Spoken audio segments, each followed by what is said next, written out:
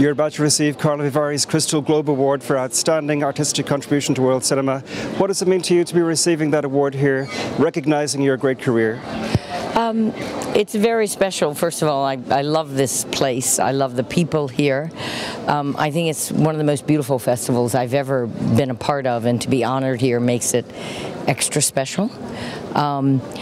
It's a beautiful recognition because it's about a contribution to of everything you've done, so to speak. It's not about one performance. It's about what you've dedicated a lot of your life to. So I feel fortunate. I feel very, very fortunate to be here. In your career, you've played a broad range of parts. Yes. Which have been some of the most enjoyable to do? What have been the most enjoyable? Oh God, maybe the toughest ones, the ones that that took me on the most complicated journey, and those would be many. I mean, I've been fortunate. I've had some rather incredible roles in my lifetime, but I like the ones that I had no idea where I was going.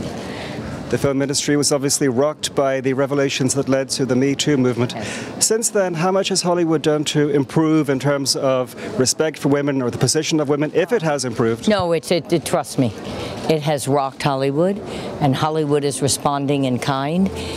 There is a groundswell, there is a profound shift taking place in Hollywood, and we are never turning back. Never. Thank you. Thank you.